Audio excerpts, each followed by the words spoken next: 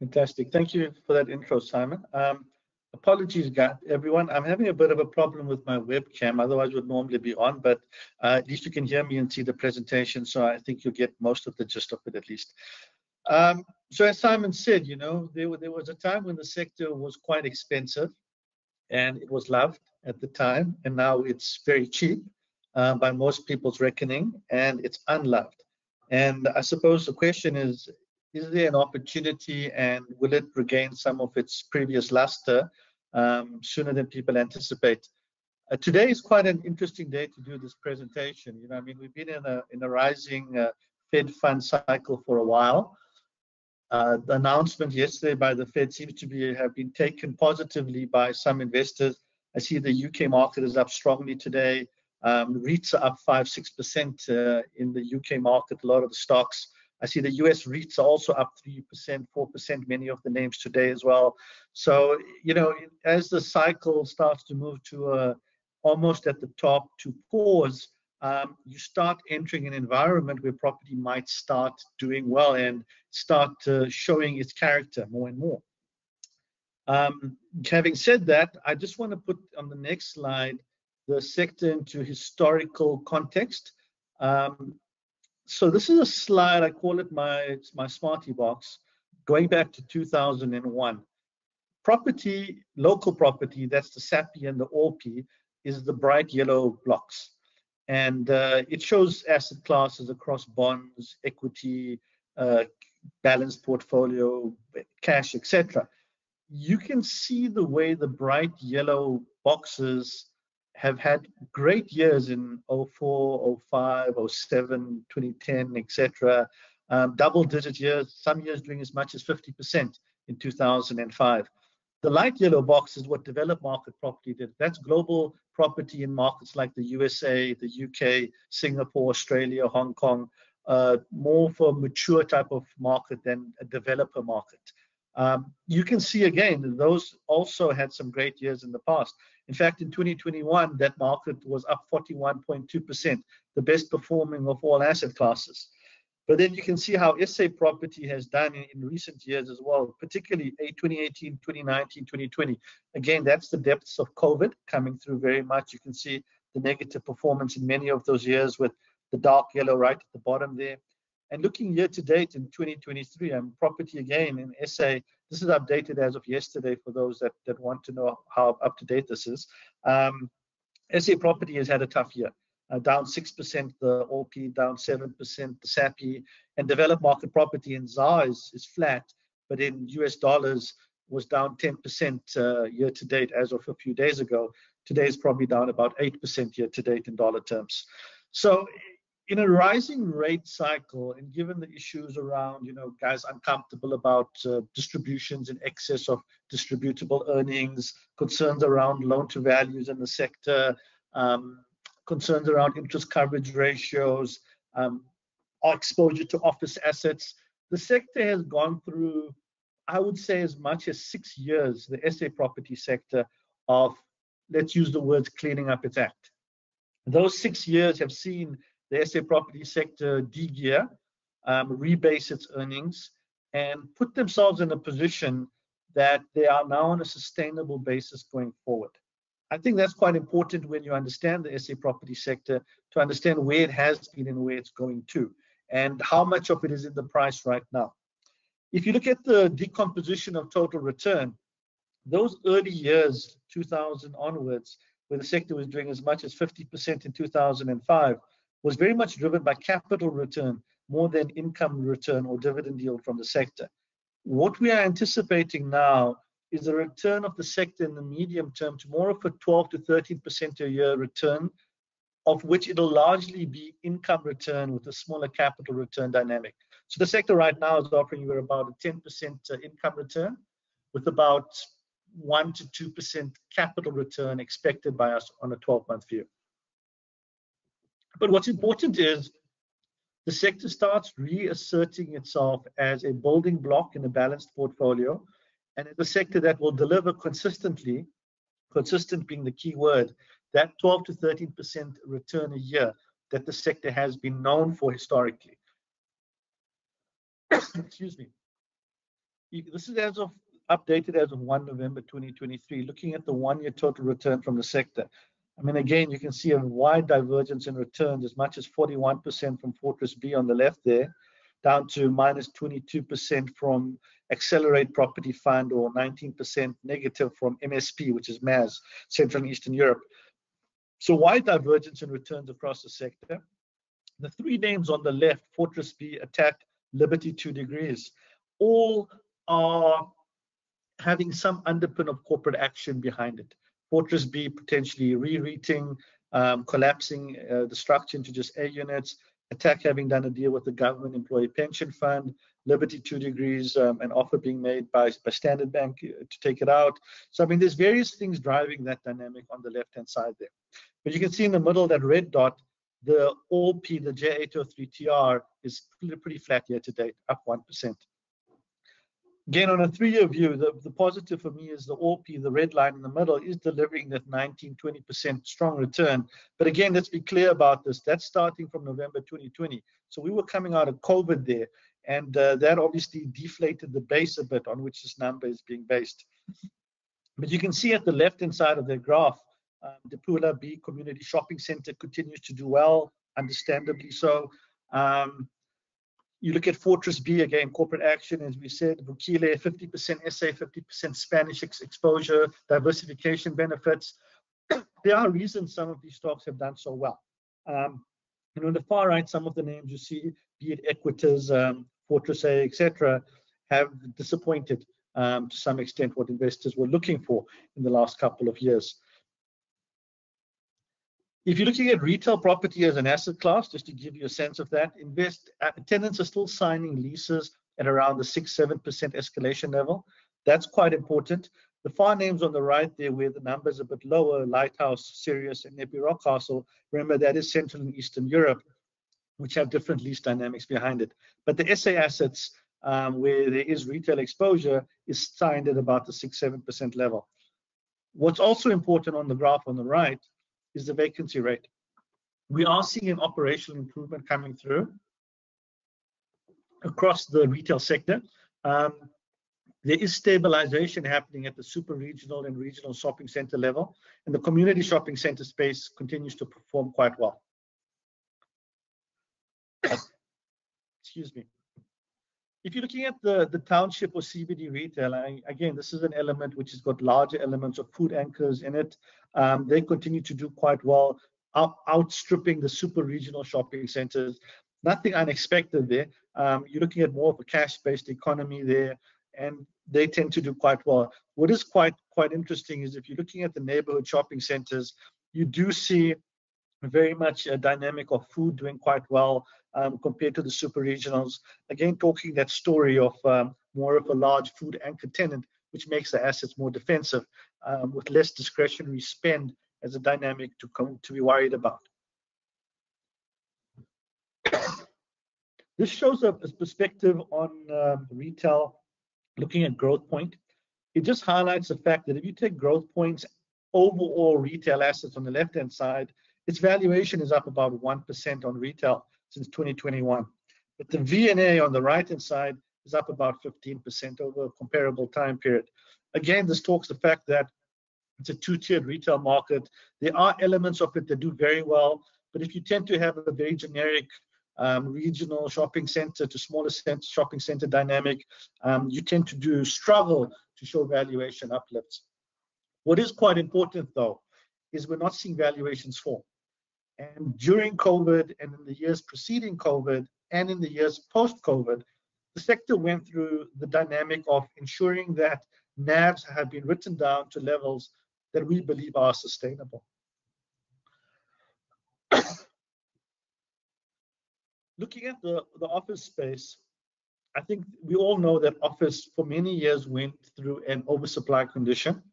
What is pleasing to see is a leveling off on vacancies across national CBD vacancies or decentralized or suburban vacancies. You're also seeing a slowdown in supply on the left-hand side of space coming online. What this tells you is office is starting to stabilize at these high vacancy levels. We're still a while away from seeing positive rental growth from the asset class. But we are starting to see probably 2 to 3 years from now, office starting to normalize and maybe start showing real rental growth from there.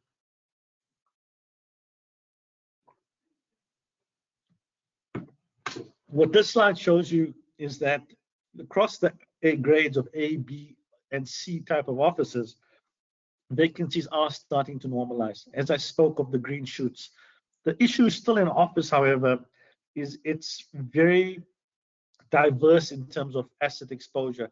You have your very key P grade type of assets, Sasol building, the Discovery building, etc. And then you have a fair number of assets that are obsolete in terms of being built in the 1990s, 1980s, and that will struggle to find tenants even at a lower rental right now.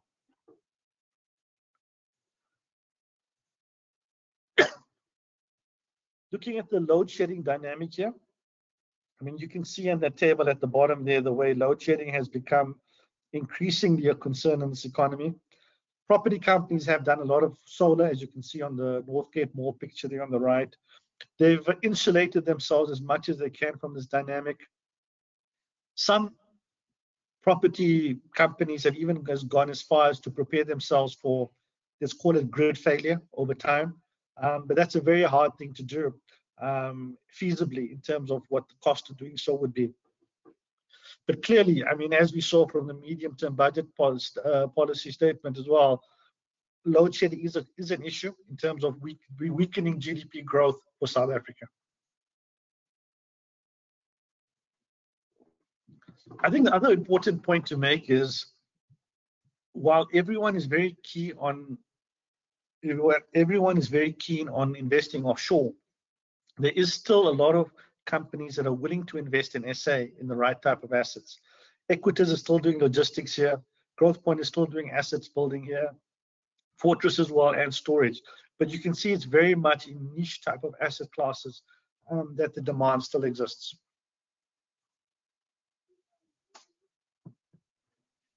I think that one thing a lot of concern has been raised about in recent years has been the dynamic around refinance risk in these property companies.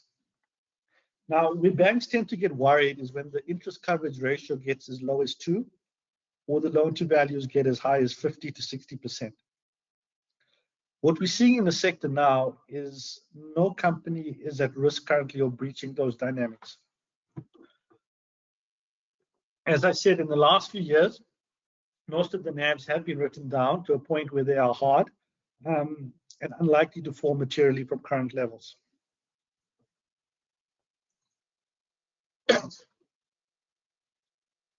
The finance costs obviously have risen.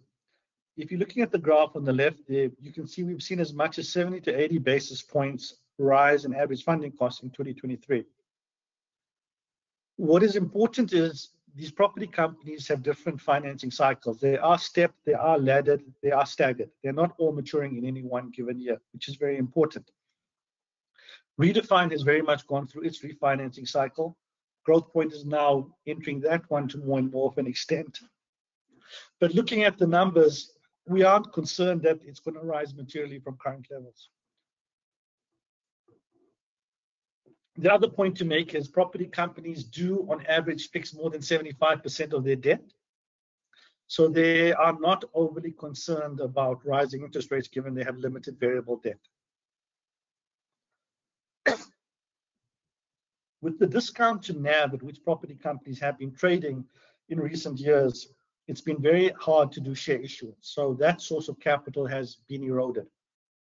That has meant that they've had to be increasingly strict on capital allocation, particularly on the loan-to-value side, and focus on de-gearing and cutting the payout ratio on the dividend in order to have some flexibility in terms of retained earnings to fund capex projects.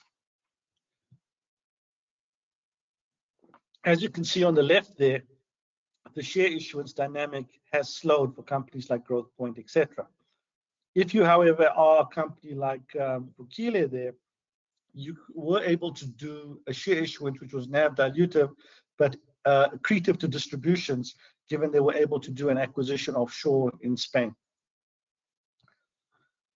This slide is quite important, and it talks to the fact that you can't paint the whole sector with the same brush when you're looking at net asset value and declines in that.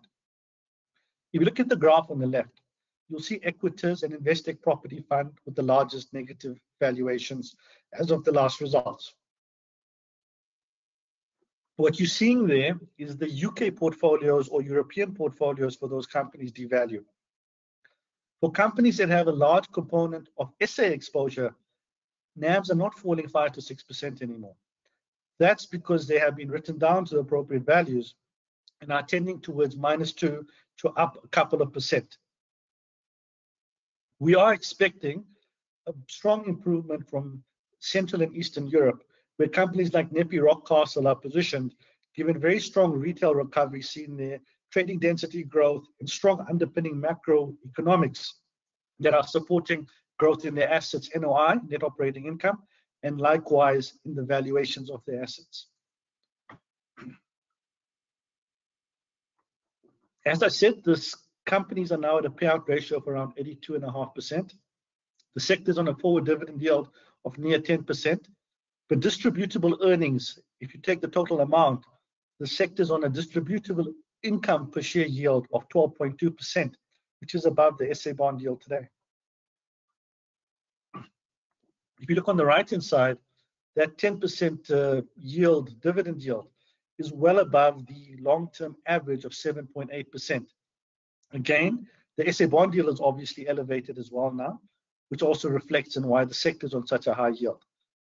To what Simon said earlier about, the sector LTVs being a concern, and when I think of the NAVs and where they are, given where interest rates have gone, where the Fed has gone, and where the SA bond yield and our repo rate has gone, the sector is trading much more in terms of a dividend yield rather than an NAV. Again, reflective of the dynamics we find ourselves in. A normalization of dividend yield, of the repo rate, the Fed fund rates, the bond yields to what are more historic levels would obviously result in a positive shift in price to books for many of these companies. This is quite a compelling chart. If you look at that price to tangible NAV, price to book effectively, in 2008, it got as low as 0.65 in the depths of the global financial crisis. In 2020 April, at the depths of COVID, it fell to as low as 0.5 book value. Today, it's not trading far off those levels, having fallen about 5-6% as a sector, I believe, in the month of October 2023. I think what's important to highlight is where the sector sits today from a strength of balance sheet, repurposed income stream basis, asset valuation level is very different from where it was sitting 5-6 years ago. We don't believe the sector is going to get back to 1.05 book, which is the long-term average.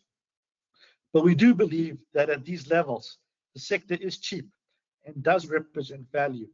Again, it's partly a macro call on when the Fed and the SA Reserve Bank start cutting, but there's definitely an element of the sector being oversold. Increasingly in recent months, we are seeing interest arise from general equity investors who are increasingly looking at the sector as an unloved sector that may potentially surprise to the upside at some point in the next 12 to 18 months. This slide looks at the cap rates of the properties. Again, a cap rate is just the income yield or the income you expect from the asset over the asset valuation itself. You can see that retail and office assets have been devalued, as you can see from the rising cap rates, the blue lines, the red dotted lines, etc., evident in recent years. We believe in many instances, all of the devaluation that needs to happen is evident already in these cap rates, suggesting they are unlikely to rise materially from here, barring some type of macro event that is unexpected. I put this slide in here to show the correlation or the relationship between the property sector and the SA bond yield and the all-share index. I think we all understand property is a quasi-bond equity. This has some characteristics of a bond in terms of its income yield or income return, but with growth attached to it, or expected growth attached to it, which would make it a bit of an equity instrument as well. Now, if you look at that period from 2012 to 2016, where that black line sat between 0.6 and 1, there was a time where there was certainty on the income dynamic, and it was correlated highly to the bond yield. Going from 2016 to 2020, through the COVID dynamic and the issues arising before COVID for the sector traded very much more in terms of its ALSI dynamic, or as an equity instrument, much less correlated to the bond. In fact, for some of the years, it wasn't paying a dividend, particularly in COVID. So without a dividend, it was very much viewed as an equity instrument and not a bond at all. Where we are today is with many of the stocks back at a dividend paying type of nature, the correlation is returning very much to the bond and equity. Over time, we expect it to trade more in line with the bond as certainty returns in terms of the income generation from the property sector. One discussion we often have with investors is around how they need to view property as a building block in their portfolio. Historically, it would always be viewed as a sector that would deliver 12 to 13% at least CAGR return per annum, with a high element of capital and then the smaller component of income return, and nowadays more income return and a smaller component of capital. But the volatility in the asset class has been extreme in recent years, rising in 2020 to as high as 96.8. Again, that is the depths of COVID, where it took a massive knock as a sector. Barring which, we want to see the sector return to becoming that 13% a year consistent return with low volatility. We are still starting to see that start to emerge, but we're probably a few months away and probably a few changes in interest rates away from the market starting to perceive it as such once again. If I'm to conclude, I would just really like to say the strategic returns are attractive. The sector is back to paying a 10% type of dividend yield. The rental reversions are stable, vacancies are low, the operational improvement is there in many of the companies. What is hurting the outlook right now is obviously the refinancing of debt at higher levels, but the staggered nature of the loan terms and the hedging nature of that implies that they are seeing higher interest rates on their weighted average cost of debt. But if we can see interest rates start to decline in the next 12 to 18 months, we'll get back to the environment where it will become quite attractive, and the operational improvement that is evident in these companies will start to dominate the story. Right now, the story is very much around financing risk, not around the fact that they can't refinance. That's not the concern. The concern is at what rate they can refinance. And the numbers we're hearing is as high as 10%, but many companies are already there. So it doesn't look like there's going to be a material increase in cost of debt from current levels. The share prices are implying yields of more than 12%. The discount to NAV at which the sector trade is quite large right now. And on a medium-term view, we would expect strategic total returns of around 15% from the sector as definitely quite achievable. If I was to just chat through the subsectors very quickly, I won't dwell on them too much, but obviously, as I said, food, lower-end retail can be very positive on that. Super regionals, bigger shopping centers are starting to improve, even with weak discretionary spend. Diversified exposure to retail, office, and industrial, we are negative on. But we do note that the valuations of some of these stocks have fallen to a level where maybe it does warrant a reinvestigation.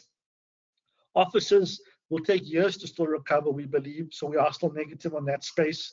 Logistics, very positive. Companies continue to outsource and sign long-term leases with logistics players. And the storage companies and multi-let industrial stocks in the SA, UK, and Germany continue to perform quite well. We are quite positive on that dynamic. So if I was to sum up, I do believe SA is positioned for a very weak SA macro outlook. Let's not forget a significant amount of the property income is generated from offshore in the SA property sector. That is providing a hedge to what is a weak SA environment. We are factoring in the possibility that SA will continue to deliver below its potential growth in GDP on its current path. We think that when the bond yields do come back and the sector normalizes, it will show very strong capital return dynamics. The sector has, as I've said, gone through 6 years of challenges, and this has led to a lot of resilience being built into the companies. And the stock is very much really a REIT, is a wrapper around a tax-efficient structure, and the portfolios are really what matters. That is the essence of what a property company is. Those portfolios are now in a very defensive shape, having weathered the last 6 years of COVID, of concerns around LTV, of having too much office, of having a tail of assets, etc. So we're very happy with where the positioning of the sector is going into what is hopefully a rate cutting environment in some time in the medium term. The stuff we spoke about on the right are what we call the 3 R's. We believe the sector has restored its balance sheet. The income has been rebased. The tenant has been right-sized. And the sector is well positioned for what is a weak SA macro outlook and potentially a stronger growth outlook in Western Europe, Central and Eastern Europe, and Central and Eastern Europe as well. The fundamentals are challenging, but operational stabilization and improvement is evident. Retail and logistics have stabilized. Reversions are positive for good SA assets. Cost increases are always an issue. A lot of the Eskom issues in terms of rising electricity are being offset to some extent with de-risking from solar investment and water harvesting. Corporate action continues in third quarter 2023. This is important for me because for many years, you didn't want to catch a falling knife, if I can use the phrase. You were concerned about buying into a sector where asset values were falling, where rental growth was negative, where balance sheets were constrained, and you were concerned about the medium-term outlook. Property companies were unwilling to do deals when they themselves had that uncertainty at the back of their mind. Year to date, we've had MLI, multi-let industrial, get acquired. We've had a TAP do a deal with the Government Employee Pension Fund. We've had an offer being made for Liberty 2 Degrees. So you can start to see property companies are comfortable enough with where they see valuations and the outlook for income growth that they are willing now to engage in sector consolidation, let's call it, or corporate action, or merger and acquisition. And that's quite important because from the horse's mouth, effectively, you are seeing comfort start to emerge. As I said, we're seeing an operational improvement, but higher funding costs are what's driving a downwards adjustment in distributable income per share. That's quite important because it's not because the companies are performing badly at an operational level. It's the finance cost dynamic that's impacting them now. A change in rates over time will help. And as I said, a lot of companies have already rebased to the higher interest rates that the current interest rates we experience would imply. We expect the retail, logistics, and inward listed property companies to outperform in 2024 with positive NOI growth. And on a one-year view, we would look for about 12% return from the sector, 10% being dividend yield, 2% being capital. And on a medium-term view, we would look for 12% income, 3% capital is potentially achievable. I'm just going to move on to the global side now. That sums up what our views on the local. On the global side, there's been a change in terms of the way the sector is segmentally broken down. Years ago, it would have had a larger retail element. Today, retail is a smaller component. Logistics is bigger and residential is bigger. Those 3 sectors now make up about 50% of the global property index that you can access. If you're looking at other sectors of note, data centers benefiting from AI, 8% of the global market, and self-storage as well, largely in the US, doing quite well there.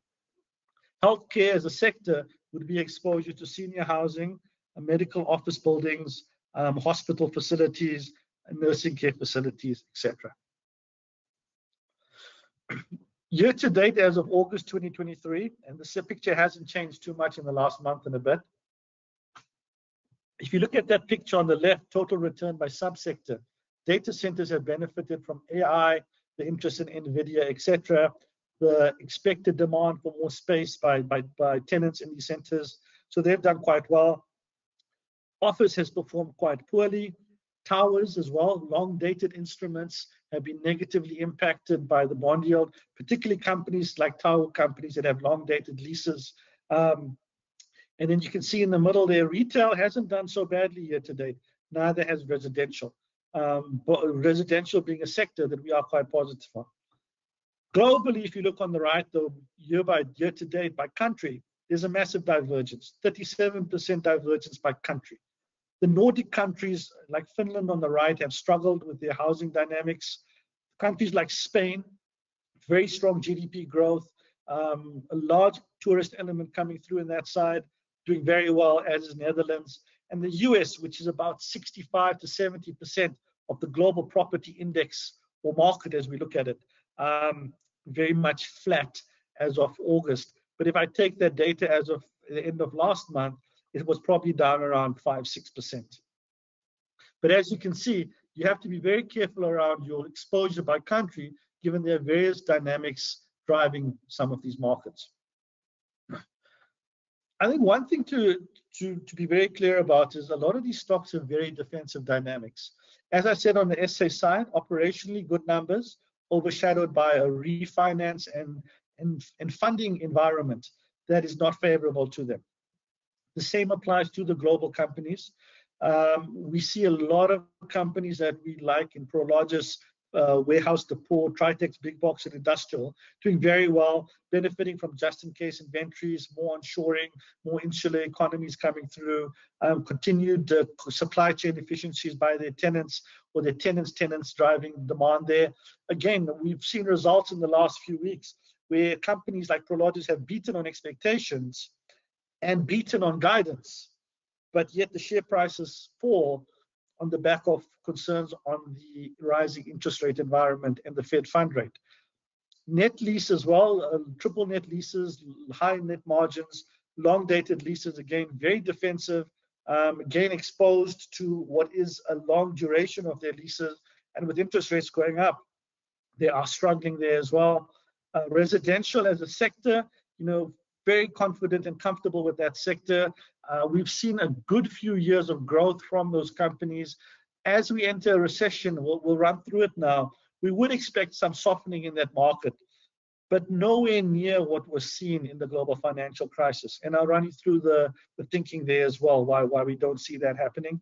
And then self-storage at the bottom there, again, benefiting from people moving house. You can see in recent times, the volume of housing changing hands in the United States has slowed. So that has obviously had an impact on the self-storage sector, as well as the fact that student debt costs have now risen quite materially in the US. There was a payment holiday in recent times, which could mean that students will now be cutting back on their storage space as one of the areas they can save some money in order to make their payments. The one thing about the property sector is you see a lot of sensationalization on headlines. As you may have seen a day or two ago as well, there's a headline of potentially WeWork going into liquidation. I've seen that, again, unverified, but being reported in the press. The most shorted asset class in Europe and one of the most shorted in the US as of June 2023 was the property sector. Again, talking of issues at malls, issues at offices, just really a negative dynamic coming through. Again, what I'd like to highlight is, yes, there are issues in office. Yes, there are issues in some malls. Yes, there are issues in some storage space, you could say, and German property prices have continued to fall. But by and large, the property sector is showing positive net operating income growth and continuing to perform well from an operational perspective, even in the face of what is quite a tough funding environment. Companies have pulled back on spending capex as things have gotten tougher. And as I'll show you soon, in terms of loan to values, EV to EBITDA, interest coverage ratios, the sector is very, very conservatively positioned, and with little risk of the global financial crisis type of dynamics coming through. But like you, I often see these headlines all the time talking of what seems like an Armageddon on the horizon from property. Here we're looking just at the retail sector. We highlight the fact that bankruptcies remain low despite the tighter lending conditions. You can see on the right there, hardly any retail bankruptcies in recent times have come through, even with a higher funding cost dynamic underpinning the markets and a slowing economy, you could say. And as we noted at the bottom there, Q1 leasing activity was 20% above historical averages, marking the 49th consecutive quarter of positive reversions on release renewals. That means when a lease came up for expiry, it was renewed at a rental above where it exited. This talks of the lessons learned in 2008, and this is quite important as well. I mean, in 2008, looking at the NAV discount, the sector fell to a 40% discount to NAV. It's currently as much as 26 on this slide. If I update it for as of today, maybe 30, 35 is where the number is. EBITDA to EV sitting one standard deviation below where it should be. Again, talking of how cheap the sector is sitting and historically very inexpensive on a 30-year view. If I look at the drawdown in US REITs since the global financial crisis, you can see that right now we're sitting at the second worst barring the global financial crisis. We've noticed a very big difference between investment grade bonds and non-investment grade bonds in terms of what type of interest rate they can access. 70 US REITs, 63% of the index have bond ratings, of which 85% are investment grade.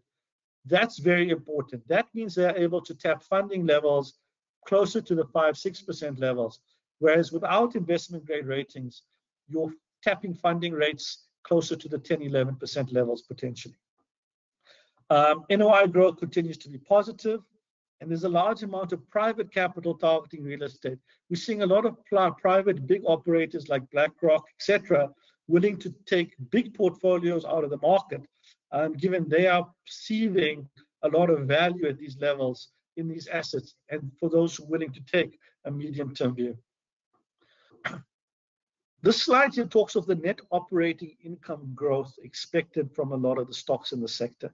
You can see at the bottom there, this is the US, the weighted average growth, 5% in 2023, 4.5% in 24, and around similar levels in future years. No subsector in REIT in the property market is expected to see negative growth. Having said that, office is as weak as 0.4%, 0.6% in these two financial years. Again, highlighting it is a very difficult sector to operate in. It's a two-tier sector with some very good assets, with good tenants who don't want to vacate, and then a lot of assets which are obsolete and an oversupply condition emerging in those assets. So a tough sector to operate in, but you see very strong growth expected from industrial, which is logistics, niche residential sectors like apartments, single-family rentals, manufactured homes, talking to a story of operationally good numbers coming out of a lot of these property companies. This slide shows you the US National Home Price Index over time, and the recessions are the gray bits. Now, what's interesting for me is in the recessions, 99, the first two recessions on this graph, property prices didn't take a knock of any mention. The subprime mortgage issues that arose in 2007, 2008 negatively impacted the sector quite materially. Having come through that and entered a very low interest rate environment, the sector did very well in the preceding 10 odd years. What I'm trying to say here is a lot of us have a perception based on our recollection of the last recession that housing can take a massive bath in a recession. Yes, it can, but this time where we are positioned, we don't see a similar type of magnitude shock coming through in the housing sector. Lending criteria is a lot stricter. There is no subprime mortgage issue that led to massive liquidations and cancellations as happened in the previous sector. And going forward, we note that many of the outstanding mortgages are sitting around a 3.5% financing rate on the mortgage loan. The US is the only market in the world, I believe, where you can take a 30-year fixed mortgage. I believe, from what I understand, in the last 10 odd years, 70 to 80% of mortgages have been fixed at sub 4%. So where the guys are sitting right now is, if you have fixed a mortgage at those levels, you are unwilling to sell and move. Otherwise, you'd be today trying to access a 7-8% funding rate on a new mortgage. What this has meant is a lack of supply entering the US housing market, which has meant that the shortage of supply has driven up demand, which has meant that prices have continued to rise. And we've seen that in apartment rentals, multifamily rentals, single home rentals, which are also reflective of as the cost of mortgages go up, the cost of renting also rises as well. Also, what we believe is when rates do start declining, those buyers that have been sitting on the sideline waiting for a better rate environment to enter the property market will enter the US housing market as a buyer of property.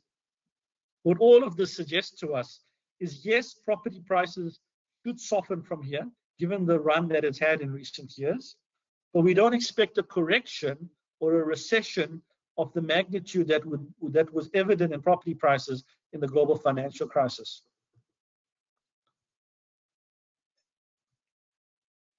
This slide is very interesting and talks to what I've said. If you look at the blue line on the left-hand side graph, the outstanding mortgage rate, you can see that is around 3.5% on outstanding mortgages.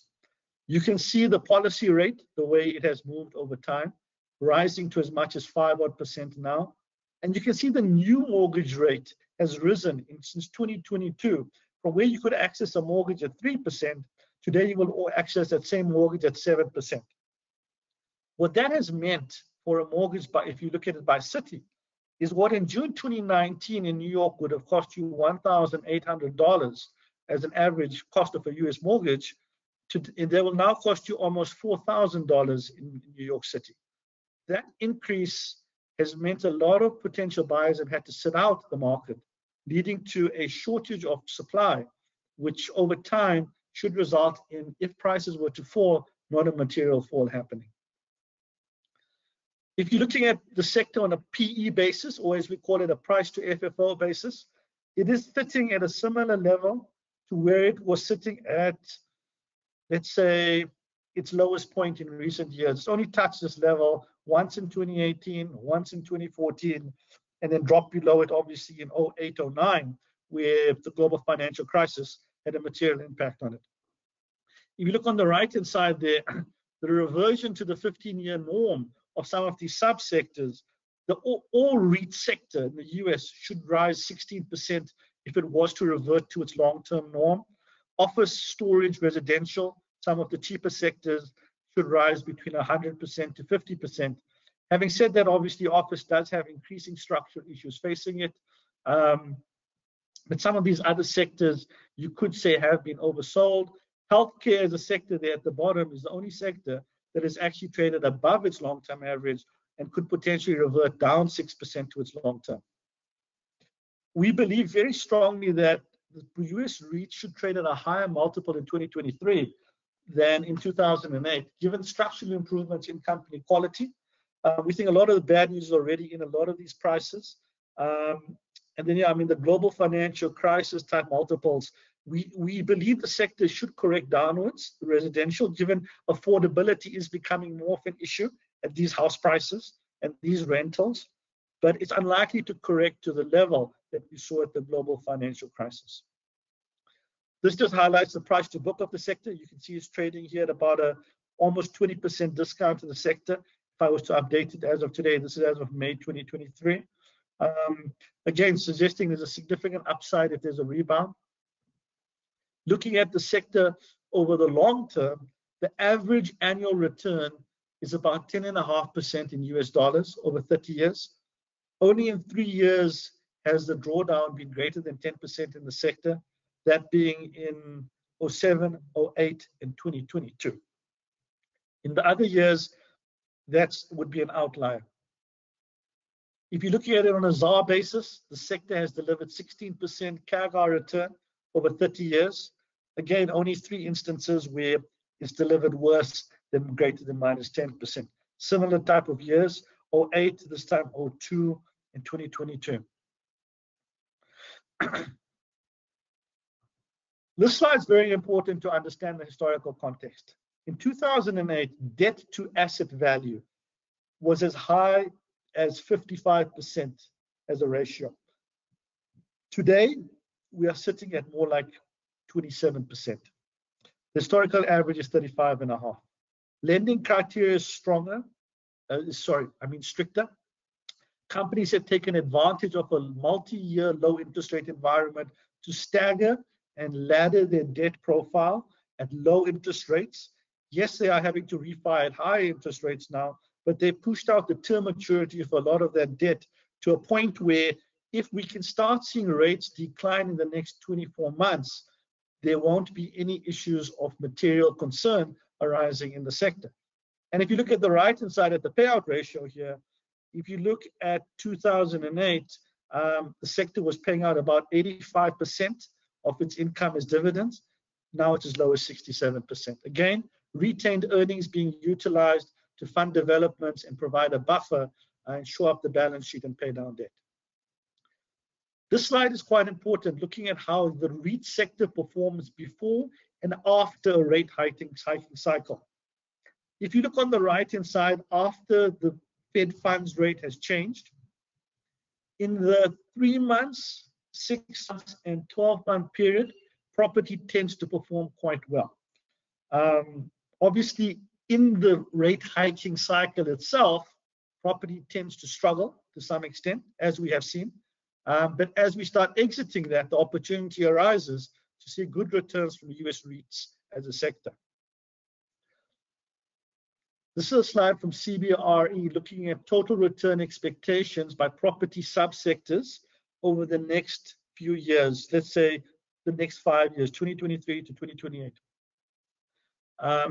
If you look on the right-hand side, logistics, modern logistics is expected to deliver an almost 13% total return.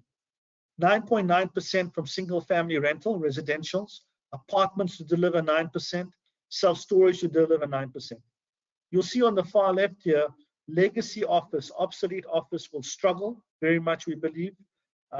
Malls will still be positive, 4.4%, but very clearly you can see most asset classes are expected to show positive returns on a multi-year view. If I were to sum up the global properties view, economic growth expected to decelerate in 2023, inflation above average for 2023 but falling, that's starting to manifest. Monetary policy, we expect tight conditions to prevail through 2023. People took a lot of positivity from the Fed's comments yesterday, as we can see in market, probably looking to the outlook for next year.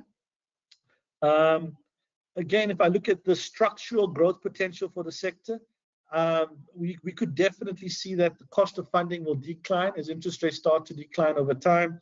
Fintech is definitely coming through more and more, using solar, etc., to improve the profit margins of these companies more and more.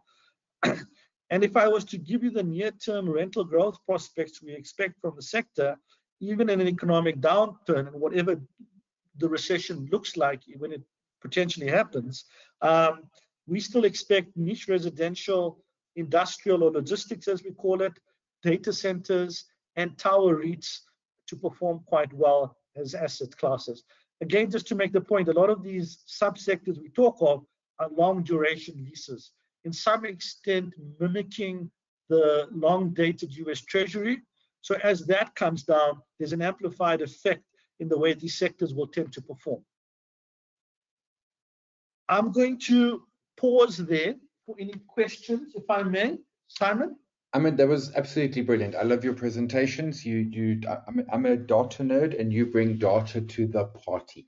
Folks, if you've got a If you got a question, drop it in the Q&A. I've got a few that came through already. The first question, and this is a bit of how long is a piece of string, but what sort of percentage should property be in a diverse portfolio? I was always told sort of around about the 10 to 15%. Yeah, I mean, I've heard the numbers as high as 20%. I know everyone is very much underweight property still, but they are looking at it as an asset class. Yeah. I think what's changed is its weighting in the index has declined a lot in the last few years, given the share price performance. I mean, when I think of it historically, I remember NEPI as a 200 Rand share in 2017. It's now $100. Yeah. Growthport was almost $30 a share. It's now $9. You can see what's happened to the share prices of a lot of these companies. Look, I would say once, and I've said this in the presentation, once the property sector starts delivering the building block nature that it has historically, and it'll take a year for investors to see that, or 2 years for their track record to say, okay, property is now back to being what it was. It's delivering the 13% I expect a year. I can now put it at 10 to 15% in my portfolio. Until then, I think guys will sit on the sidelines and wait, and I can fully understand why investment professionals would do that. Yeah, look, I'm in property right now because, as you point out, I'm not getting price appreciation, but I'm getting yield, and I'm happy with either. Cornet's asking if there's any local REITs that give data center exposure. I don't think there is, or are there? That's a very good question. Unfortunately, right now, not. We know 1 or 2 property companies are thinking of going down that road and maybe doing a data center or 2. But from looking at data centers globally, there's a few things that need to happen. When you pull a YouTube video in SA, it doesn't go to California. If it's a frequently viewed video here, it's pulled from Terraco, which is those on your way to the airport. It's those very big data centers. You'll see them on the right-hand side on your way to the Tambo airport. You need a lot of electricity for data center to work. You need generators, you need backup power, you need HVAC systems, massive air conditioning, you need big diesel tanks. The fit out of the building itself is more than the value of the building. So it's a massive undertaking to go down the center of building a data center. In South Africa, I think the assets are still too young to fit into a mature REIT model. There have been discussions around maybe 1 or 2 coming to market, but I think it's still very early days and also with our Eskom issues, I can just imagine a data center lists and people will think Eskom, load shedding, and I don't know if it'll achieve the valuation people think. Yeah, no, I take your point on that. Another question coming through around sectors. 2 that we're missing in South Africa, and there's been a fair bit of talk that they would come is a health REIT and a student housing REIT. Any update on that? I think Growthpoint had one of them and was going to spin it out. I'm not sure what's happening there. Yeah, I think Growthpoint's still doing the healthcare REIT internally. There are thoughts of potentially spinning it out. In SA, we've got Life Healthcare, Mediclinic, and Edcare. I know they're not REITs, but in some extent they are in terms of the underlying assets and what they do. It's something that's been spoken of. There is actually a company that just listed in South Africa on the JSE, a UK company called Primary Health Property, yes. PHP is the ticker. It's a UK healthcare company backed by NHI leases, 7% yield in sterling, and reasonable growth. So yeah, we can actually access it, but not through SA assets, but through UK property. It's actually a phenomenal company, worth looking at, I suppose. Yeah, I've actually, it came on, was it just last week? I think it listed PHP. I spotted just last week. Yeah, and I've actually got them. I've asked them if they can come on the show. A last question, maybe there's more coming, but for now, the different sectors obviously are, and if you look broadly at South Africa, which is going to be your office, your retail, and then your commercial slash industrial slash logistic. As an investor into the REIT space, I mean, should I overly stress they've got too much office? Or do we understand that, bits of it are going to be lumpy, bits of it are going to operate at different times, and you almost get the contrasting returns? In other words, don't shy away and say office is terrible, let's abandon it. Do we take a bit of everything and sort of, the good with the bad in a sense? I mean, there's 3 property companies in SA that expose you to SA office. That is Millstone, which was the old Investec Property Fund. There's Growth Point and Redefine. Now, Redefine's done very well on its office space. Growth Point's office space, I think, is near 28 billion rand of assets. It's a lot. And then Investec's doing okay. So you're right. I mean, you can't just lump it in an asset class. Some assets in office do quite well. Some, unfortunately, do quite poorly still. Folks, we'll leave that there. I'm not seeing any more questions coming through. To everyone who came to the webcast, appreciate, as I always say, you could have had lots of things you could have done with your Thursday evening. You came and elected to get smarter about REITs. Ahmed, Motara, STANLIB, always appreciate the insights. Jen, thank you very, very much.